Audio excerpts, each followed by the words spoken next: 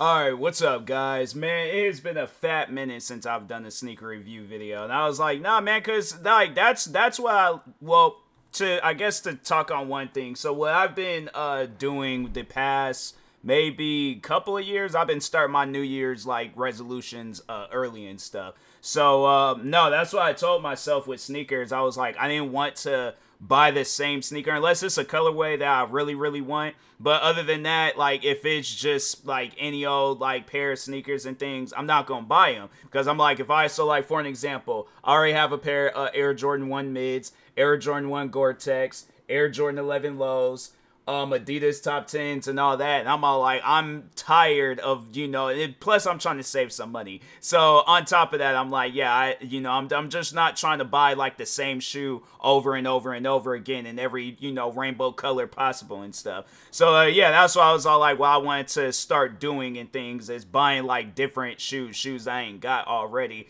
And yeah, there's a couple of pair of shoes that I bought. They will be getting their own separate review videos and stuff. But anyways, starting off with probably, this might be one of the wildest shoes I have to say that I buy. And the name is very fitting, but this is the Adidas Crazy 1. This is a legitimate shoe. And I did some history searching on this shoe. And actually, no, there's a more deeper in-depth video. He knows more about shoes than I do. But Wear Testers, he had reviewed these shoes. It was a white colorway. And he also had these colorway, but it was an older one. I think because the last time they had retro these shoes, I think it was in 2015. So I think yeah, the shoes, they originally came out in 2000 because Kobe was wearing them. Yeah, this is like the first like championship Kobe shoe. That I did not know unless, yeah, it's like you do some research and stuff. But yeah, this is the first shoe that Kobe had wore. So he wasn't always signed to Nike.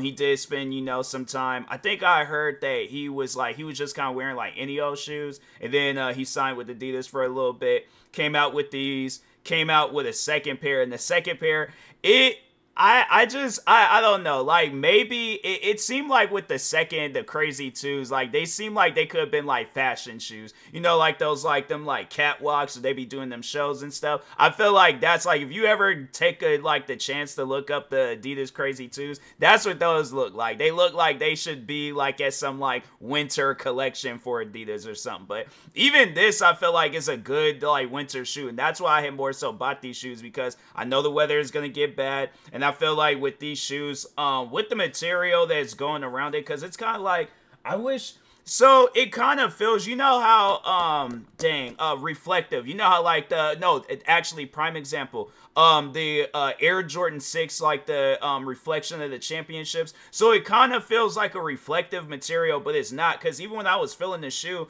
it does kind of that, and that's actually what Wear Testers, what they were saying in there. It's like, this is, I think, supposed to be Adidas version of a foamposite. So yeah, just think of a really well put together built shoe.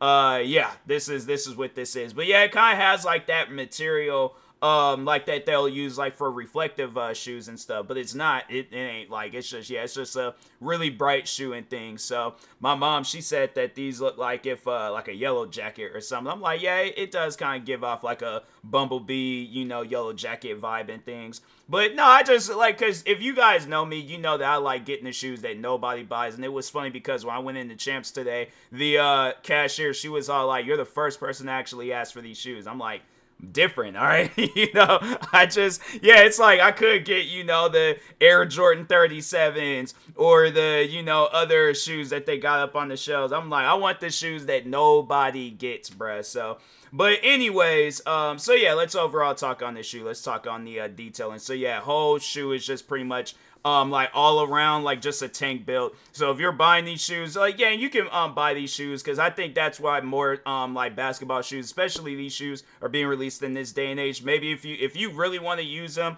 for court use, yeah, it's like got good traction on the bottom and stuff.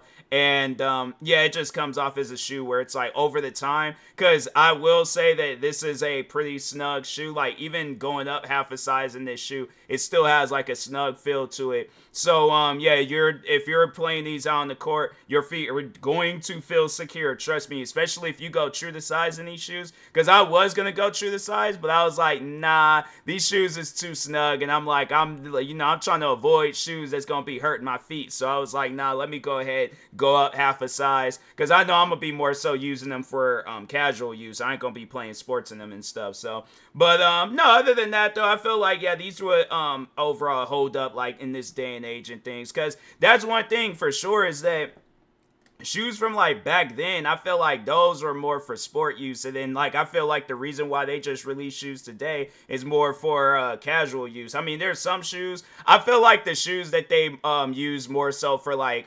sport use and things is like the signature shoes of the basketball players today. So like Westbrook, Morant, trying to think of who else.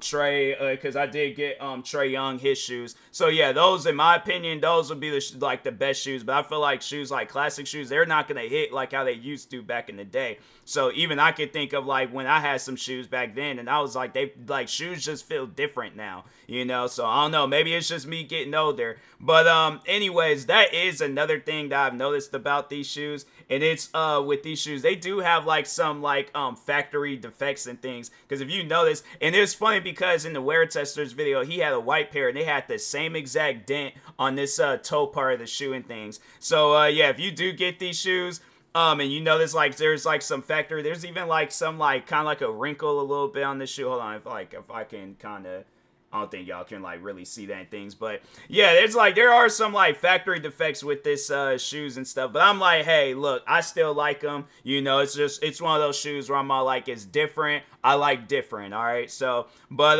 yeah, fit wise, yeah, this shoe it's like I said, it is snug. I tried on a size 10, and I was like, when I was wearing the shoe, I can feel my feet already getting in pain, and I'm like, maybe that's just, I'm only 27. I'm like, fam, I should not be out here getting old people pains at a young age. I'm like, nah, bro, that's weird. But no, I had tried on a size 10, and I was like, nah, bro, these are way too like snug and things. I'm like, nah, and I guess like, you know, yeah, it's just not like, you know, with shoes you gotta break them in. So maybe I should have did that, but I was like, you know what, nah, let me see what a 10.5 feels like. And you know, I guess like if my like back heel is like popping out of the back of the shoe and stuff, then I'll probably just go, you know, true to size. But no, it's like with a 10.5, like I did yeah, these are what these are, and no, they feel fine. I was like, you know, and they're laced up all the way and stuff, because I like doing that with my shoes. I like lacing them up. Are they laced up all the way? Oh yeah, no, they are laced up all the way. So